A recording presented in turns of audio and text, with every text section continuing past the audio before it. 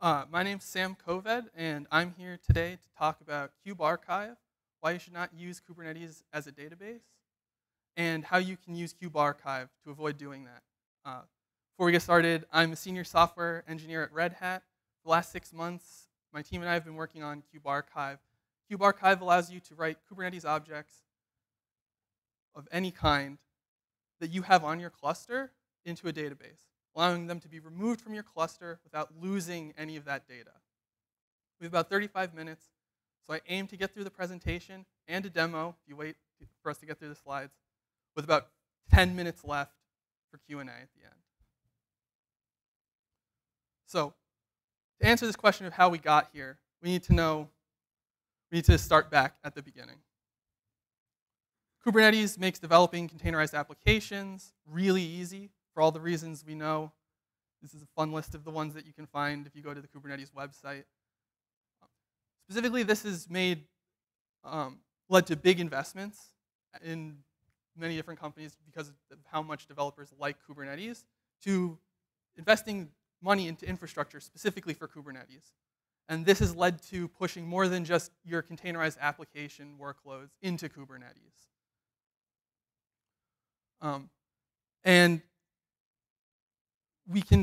So that's where you can start to run into some problems. And to understand why you can run into a problem here, we need to understand a little bit about what goes on under the hood.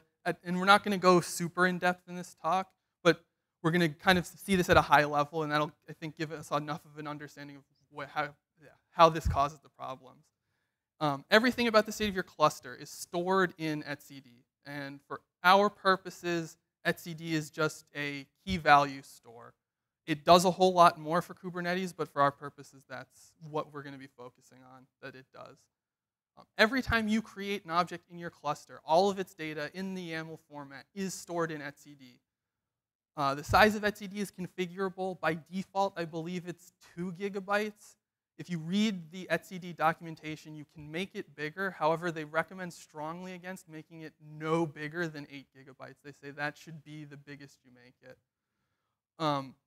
Objects tend to be small.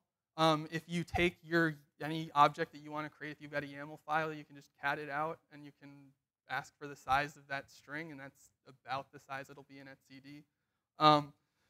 And so the only way that theoretically it's like 8 gigabytes, that's a lot. These objects are like maybe a couple kilobytes at most. So you're going to need a lot of these, or you're going to need some huge application that requires a lot of objects to sort of represent in Kubernetes to get it to run properly, to actually fill up this database. And just keep in mind the lots of small objects, because with this move to workloads in Kubernetes, we now have cloud-native CI/CD. And this cloud-native CI/CD is lots of very small objects that build up over time. And to be fair, cloud-native CI/CD tools are not the only culprits here. Even your batch v1 Kubernetes jobs have this same problem, where it's a workload. It runs once for a relatively short period of time. And then when it's done, it doesn't, like a pod, actually leave the cluster as an object. It stays there in its completed state, taking up space, so that you, the human that wants to know about what happened when this thing ran, can actually go and ask Kubernetes, did this complete successfully? What was the error code? What outputs did it maybe make? And if you're following your CI/CD best practices, what you're going to have is every time a change is made, you're going to have one of these things get created by Shipwright or Tekton, or if you've got daily tasks that have to be run on the cluster, your jobs, then these will build up over time. And then with your CI/CD best practices, you're also going to have lots of small releases, and that's also going to start piling these up as well. With this model, if you don't do anything, you've now essentially just turned your cluster into a glorified 8 gigabyte database. And so this is a problem that the Tekton community realized, and they came up with Tekton Results. And what Tekton Results does is you can tell it, when my pipeline run or my task run finishes, can you store the object in a database and then remove it from the cluster?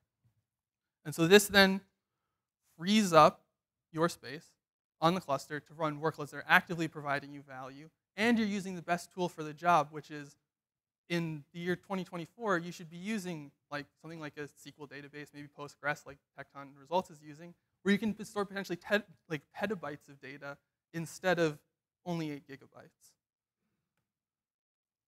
But the problem with this is Tekton Results is only focused on Tekton. So you're only going to be restoring your TaskRuns and your pipeline runs.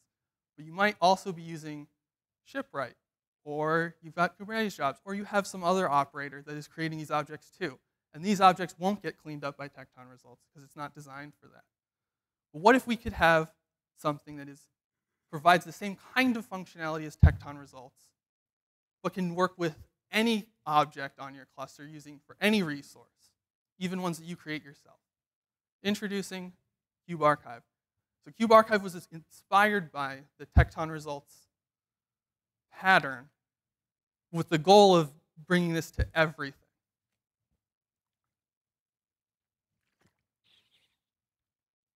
And so we've got the goals of here. More specifically, KubeArchive wants to allow users to specify what kinds of objects on their cluster they want archived, specify what criteria these objects need to meet to either be written into the database or be deleted from the cluster, as well as providing an interface to retrieve the objects that matches as closely the Kubernetes API as we can to make it easy for users of KubeArchive to understand how to interact with the data they already have.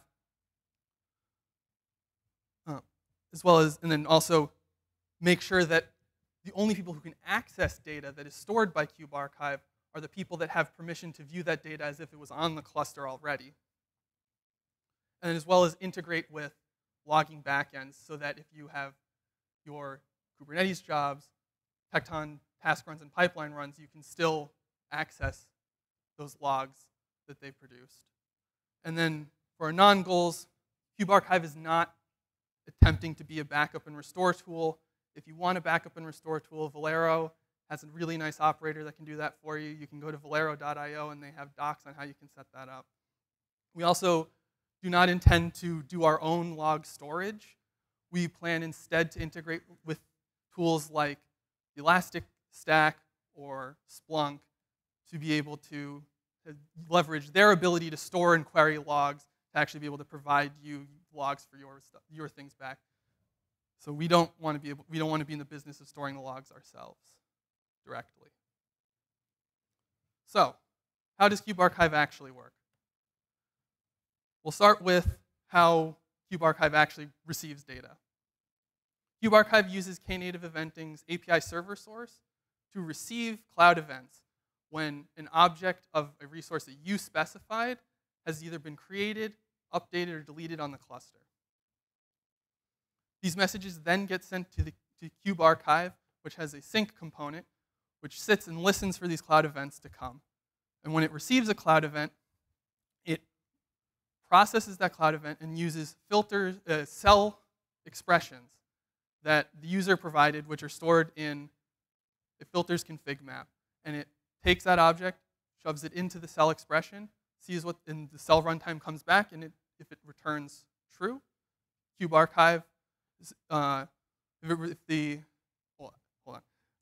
there's two expressions you provide. You have a when archive and a when delete. Or archive when and delete when, my bad. And so if either of those return true, KubeArchive will go and write the object into the database. If when delete returned true, after the object is successfully written to the database, it will turn around and make the request to the Kubernetes API to delete your resource. And when users, if you change the filters that you provide to KubeArchive for when objects need to be written and deleted, the KubeArchive sync will actually react to the config map updating, and it will recompile the cell expressions and start using the new cell expressions that you have instead of the previous ones. And so we've got a representation of the object workflow where the Kubernetes API tells the API server source that that an object has changed or been created. The cloud event gets sent to the KubeArchive sync. It processes the object through the cell expressions, and depending on which ones return true, it may write to the database or it may turn around and make the request to the Kubernetes API. And so now that we have our data stored in the database, we need to actually be able to read it back out. KubeArchive has a REST API that is able to read any of the objects that you have stored through KubeArchive back to you. It uses the same API endpoints that the Kubernetes API uses to make interaction with KubeArchive as easy as possible and try to make it as much like the objects are still on the cluster as we can. All you have to do to make these requests is you just change your base URL from the Kubernetes API to the base URL of the KubeArchive API. And to handle the user authentication and authorization, we farm that out to the Kubernetes API server itself. When you make a request, you send us the token for your user on the cluster or the token for a service account that you have on the cluster as part of your request. We send that token to the Kubernetes API to do the token review to see if this is a valid token on the cluster for a user. And then if it is, we get back your user and group, and then we combine that with, if you're trying to get resources from the database, we combine that with your get verb, and then we do a subject access review, where we send out a request for subject access review of your user with your group, and the get of the resource that you want, either cluster-wide or namespaced, and the Kubernetes API comes back and tells us whether or not, if you're authorized or not. And if you're authorized, we'll send you back the data that was in the database. And if you're not, we'll just send you I believe it's 401, unauthorized. And then lastly, KubeArchive uses a KubeArchive config custom resource. And this is the resource that actually is how you provide the when delete, or delete when, archive when, what resources you want in your specific namespace archived in the database. KubeArchive has an operator that sits and listens for new KubeArchive configs being created or being updated, and it will reconcile those. And so when you create or update your KubeArchive config, it will turn around and add your delete when and archive when cell expressions into the filters config map for the sync. It will provision an API server source to listen to the resources you provide in your KubeArchive config so that the KubeArchive sync will actually start receiving cloud events for those resource types. And this is the example of what the KubeArchive config actually looks like. You can name it whatever you want, but you've got your namespace, and this is going to be the namespace where KubeArchive will start listening for resources. And then if you're familiar at all with the Knative Eventing API server source, you'll see under resource selector the API version and the kind of the resource you're interested in. And that actually just gets used straight into the API server source configuration. And then the resources is a list. We've got only one here with event, and then you have your archive when and delete when cell expressions. So for these, we're just looking for status.state to be either completed or not. And now that we have an understanding on a high level of how KubeArchive works, let's actually see it in action.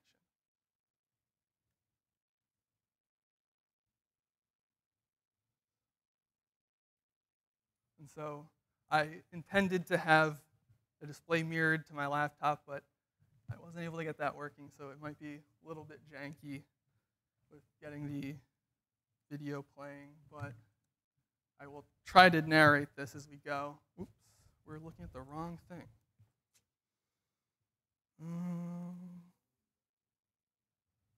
Yeah, let's get this back. Oh, because I need to, hold on. Technical difficulties. Hold on one moment. Oops. And then, Oh yeah, I see what I did. I'm gonna just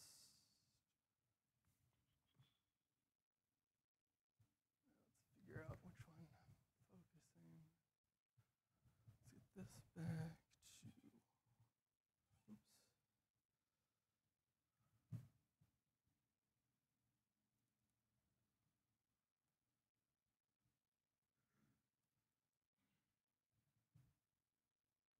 There we go.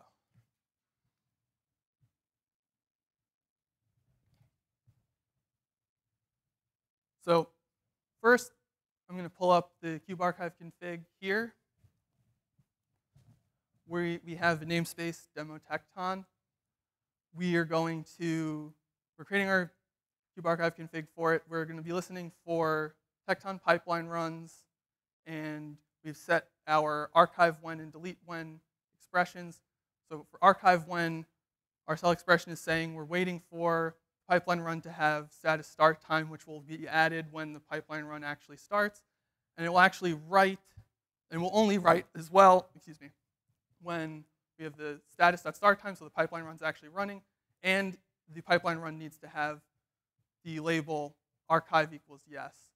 And then we will delete if the pipeline run has a name that ends with -test, and it has a status.completion time, which gets added by the Tekton controller when the pipeline run actually finishes.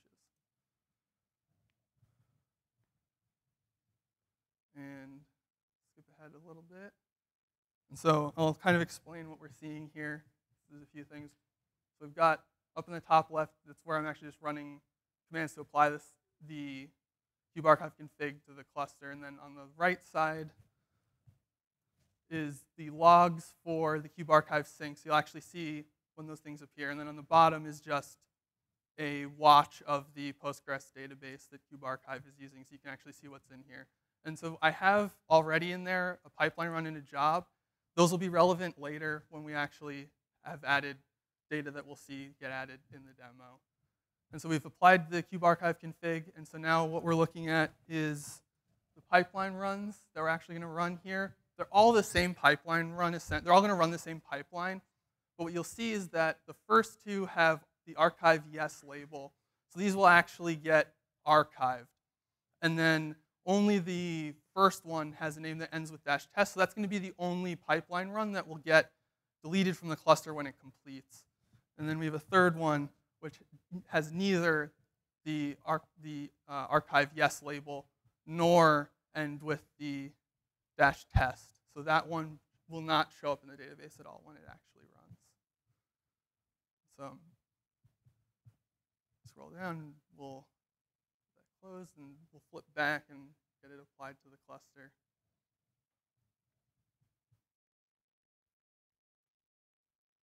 And so we'll see here, I failed to mention before we started, we can actually see in the sync logs that when we created the KubeArchive config, we have in the logs that it realized that the filters config map had changed and that there were now filters created for the demo Tekton namespace. And you can see that it reacts to creating them and it logs that it had finished creating them. And so we apply our pipelines and we can see the sync receiving a bunch of cloud events about the pipeline runs as they change, as they're running, and it processes them sometimes depending on the filter criteria, and we can see in the database view at the bottom, hopefully everyone can see if the text is big enough, but that we now have our two pipeline runs in the demo Tekton namespace that have been added. Here at the bottom, you can see when they were created, when they were last updated, as well as we can see that only the hello goodbye run test and hello goodbye run pipeline runs actually got archived, and that the third one we had actually did not show up. And we can see that only one of them was successfully deleted, which will be the hello goodbye run, which I believe I go back over, and we're going to list all of our pipeline runs in the demo Tekton namespace here. And you'll see that we'll only see the hello goodbye run and hello goodbye run ignore, because hello goodbye run -test ended with -test And so KubeArchive actually deleted it from the cluster. And you can see that it's in the database, but KubeArchive actually deleted it.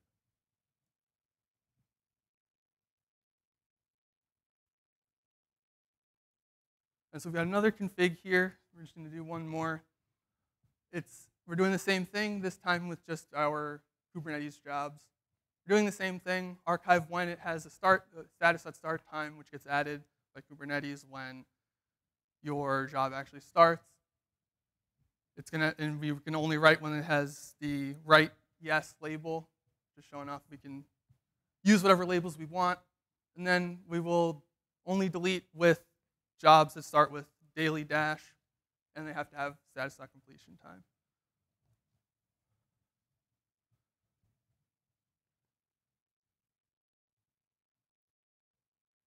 So we'll go back to this view. Unfortunately, our logs are a little cluttered now, but we'll see once we get the config applied that it updates, that the sync realizes there's now filters for the demo jobs namespace. Oops, let's go back. And that it has recompiled the filter cell expressions as well. And so now we'll just look at the jobs that we're going to create. We're going to do a similar thing. We're going to have 3 jobs when it opens. Only our first one starts with daily dash, so that's going to be the one that we'll delete when it finishes, because it will also get written to the database as it changes because it has right yes. The second one only has the right yes label, so it will get written into the database, but it will not actually be deleted from the cluster when it finishes. And then I will scroll down and you'll see in a second that the last one has neither a name that starts with daily dash nor the right yes label, so it will not show up in KubeArchive at all. So we'll just apply this back to the cluster.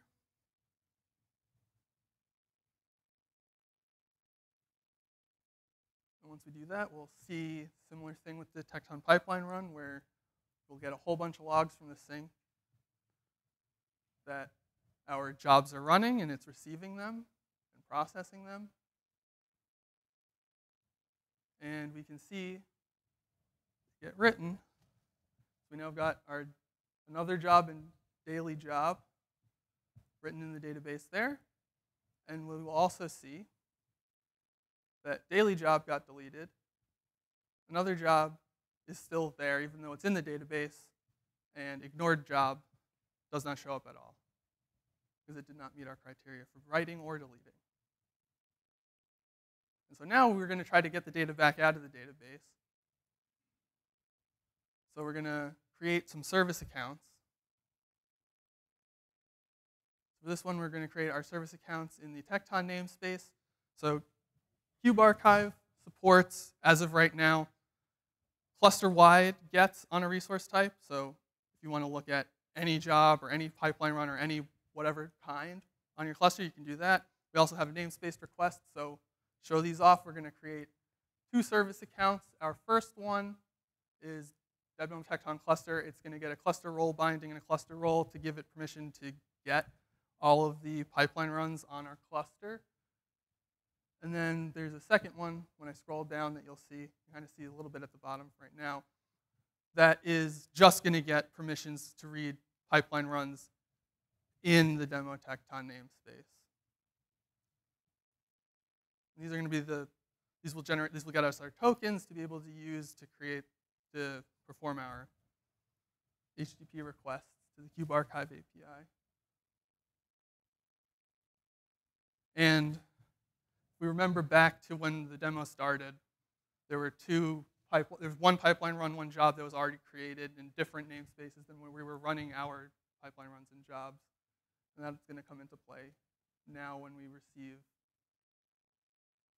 our results. So we make our curl request. We're just port forwarding up at the top. But you can see here, if I pause, let's go back. It's a little wrapped, but we've got the same API endpoint that you would use to get this from the Kubernetes API, where we're hitting APIs, Tekton Dev, V1, Beta 1, PipelineRuns. So we're hitting the KubeArchive API. We're going to pipe it through JQ just to get some nice formatting there. We make the request, and we will get back the JSON representation of our pipeline run objects. And we can skip ahead a little bit as I scroll up through them. But we had 3 pipeline runs, one that already existed before I started the demo, and one at the end. And we had 2 more get written into the database. So we do JQ length here. Yeah, you can see it returns back a length of 3. Yeah, sorry about that. And when we're back here, we can see we've got our 2 pipeline runs that we created right there, as well as this other pipeline run in the other Tekton namespace, which I had created before this demo, to show off that when we actually do the cluster-wide get, we can actually see things that are not just in that one namespace. We can see all the namespaces because our service account can read all the namespaces, all the pipeline runs on the cluster. And so we're going to come back, and we're making the request with our other service account now to get just the namespace requests here, where it's essentially the same route. Instead, after the Tekton Dev V1 Beta 1, we're inserting namespaces demo Tekton to just only get our specific namespaces pipeline runs. And so when we do this, we get our big blob here of our list of 2 JSON objects. You can have fun with all the fun JSON stuff.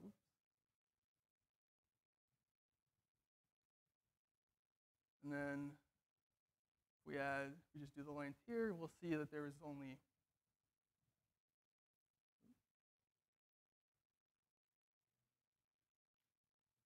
hold on. Oh, there we go. Yeah, sorry about the small text, but we see that we get back to this time because we only had the 2 pipelines in our demo Tekton namespace. Because that second service account only has permissions to view pipeline runs in that namespace, so we only made the namespace request. And we can see that we had our 2. Here we only have our 2 pipeline runs in the demo Tekton namespace in the database. And so we'll do the same thing with the jobs, where we're going to have 2 service accounts with one with cluster permissions to read jobs, the other with just the namespace permissions to read the jobs. And we'll apply it. We'll make the request. And with the jobs, again, we're making our cluster request. We're going to get 3 jobs because we have an extra job that I had created before the demo in a different namespace. We can see all that. We got our 3 jobs there. And then we will do the length, and we'll see that we get 3 again. And we can see, oops.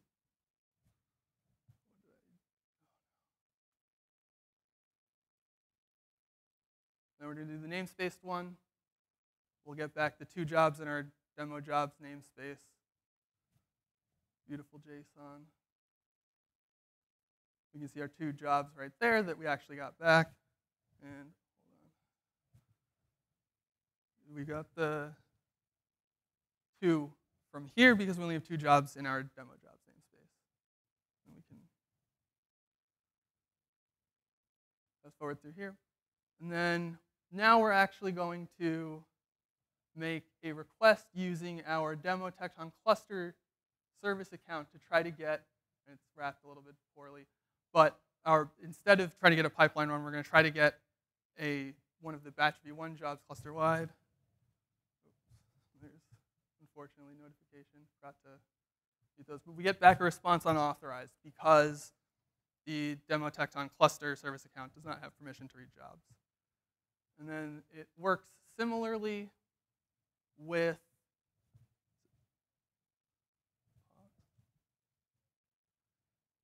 we'll clear. And I'm gonna now do the same thing with the demo Tekton.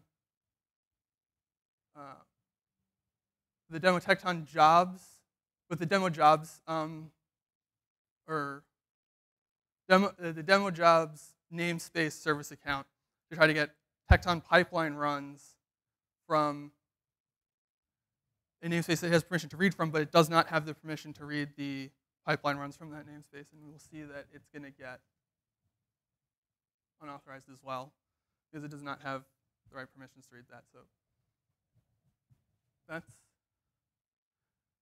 that's our demo.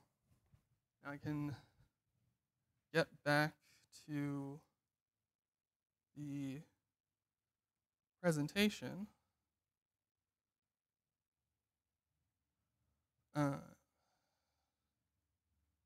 So with that, there are still features that we're working on with KubeArchive. We're only 6 months or so in. For example, one of the things we're working on is having a CLI so that when you're configuring all of your service accounts and what resources you're trying to archive, you make it easier for you to actually just query, and you don't have to use curl and these long requests there. Additionally, we're going to get support for global filters. Right now, the filters only apply to the namespace the KubeArchive config is created in, but we want to be able to allow cluster admins and stuff to say, I want cluster-wide. If your pipeline run's just done, it's getting archived. So you don't have to do that every single time in every single namespace that you create. Additionally, we kind of passed through the JSON objects, but it does not actually return the logs yet. So one of the things we've started working on in the last week or two has been actually starting integration with things like Splunk and Elasticstack to actually get you the logs when you get these things back. We'll actually be able to provide you a URL where you can go to read those. The other thing is, in the same boat of working with the KubeArchive API, is adding more filtering ability to those endpoints. Right now, you're just getting everything either in the namespace or on the cluster, but we want to be able to let you query based on names of these objects or labels they might have or other attributes that you might be interested in looking for. Additionally, we have handling missed cloud events. Right now, the sync receives the cloud events straight from the API server. So if the sync crashes or goes down, or for any other reason the network just doesn't route correctly, those cloud events are gone. Knative eventing provides ways to capture those missing events so that you can replay them once your sync is back up. That's something we're going to be starting on soon. We also don't have an alpha release yet. We're kind of pre-alpha at this point, but in the next few weeks, we plan to have an alpha release ready to make it easy for you to install. However, you can already just go to our repo, and we have a Helm chart that you can run to install what we had showed off today. And we're in the process of applying to the CNCF to become a sandbox project, and we're hoping that goes well and that will be accepted in the next few months or so, quarter, give or take. So where can you learn more? We have a GitHub repo. Go to the GitHub repo. We've got all the stuff that we're working on is in there. We also have documentation. It's a work in progress, but we have instructions, and we're actively working on as we add more features to get things documented. We also have email lists. We have the KubeArchive email list, which will be used to notify you when new releases happen. We also have the KubeArchive developers email list, which is where email discussion will happen. And also, so yeah, give us a follow on GitHub. Join the developers email list if you're interested. So we got questions. Actually, you're out of time, and we've got another presentation coming. So what I'd like to do is ask if you want to take query questions out in the hall, and we can prepare for the next presentation. Yeah. Sorry, guys.